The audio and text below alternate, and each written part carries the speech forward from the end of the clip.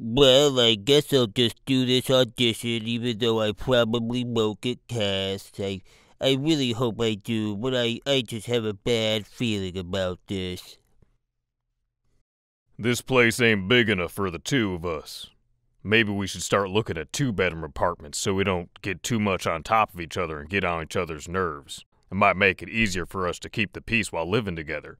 I treasure your friendship, and I would hate to lose it over something like a petty dispute over doing dishes or an unkempt room.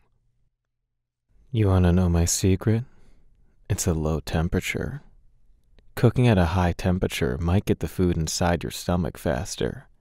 But if you want a really good, consistent texture and experience, the only way to do that is with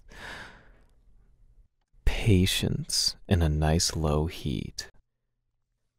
Ha! You think this is cold weather, do you? Well, I'll tell you what, since you're from a southern climate that typically has warmer weather year-round, I bet you're right. Let me go ahead and get you a sweatshirt out of the back. I want to make sure you're nice and comfortable since you came all the way up here to visit us. Thanks so much. Really great to see you this year, bud. Hello, Ed boy. Did you bring the cupcakes of forgiveness? This is outrageous. Simply unacceptable. I refuse to cough up $8 for a hot and ready pizza when a hot and ready pizza has always been $5. Well, look what we got here. Looks like somebody got a little lost. Do we need to take you back to your mommy? Here, we'll even give you a freeze pop because we know this weather's a lot to handle. Is that your mommy over there? We'll take you right over there, kiddo. Don't worry about it.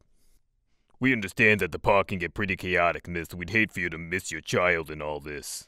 Here's a balloon so it's easier to find him. We'll tie it right to his wrist for you. Just make sure you don't take it on any of the rides.